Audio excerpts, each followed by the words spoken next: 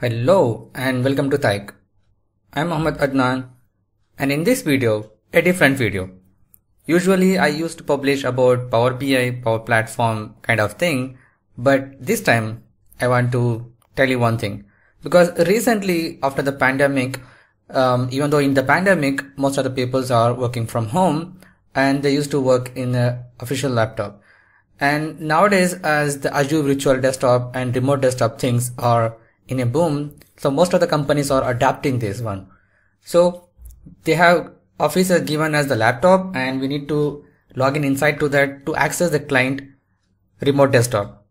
And in 180 days or even in 90 days, we get an email messages. You need to change the password. Within 7 days, you need to change the password reminder and everything.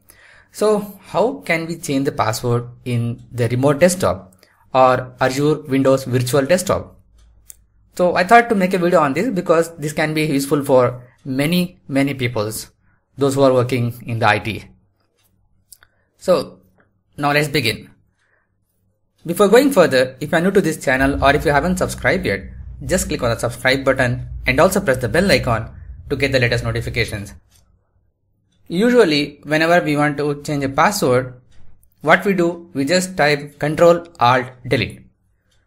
When it comes to Windows Virtual Desktop or Remote Desktop, when we press Ctrl-Alt-Delete, it actually brings up the menu from our laptop, from our PC. It's not actually going inside to that client Remote Desktop. So in order to do that, the easiest way is you need to open that Virtual Desktop and then press Ctrl, Alt and End key. Yes, it is End key. So pressing Ctrl, Alt, End key will actually trigger Ctrl, Alt, Delete in the remote desktop, and then from there you can change the password whatever you want. That's the simple trick. So if you found this video useful, then please hit the like button, and if you have any more ways so that we can also change that password, please share your comments in the comment section below. And if you want to have this kind of videos in future also, please let me know in the comment section below so that it can be an interactive one and I can make more people aware of these things and simple tricks using Windows itself.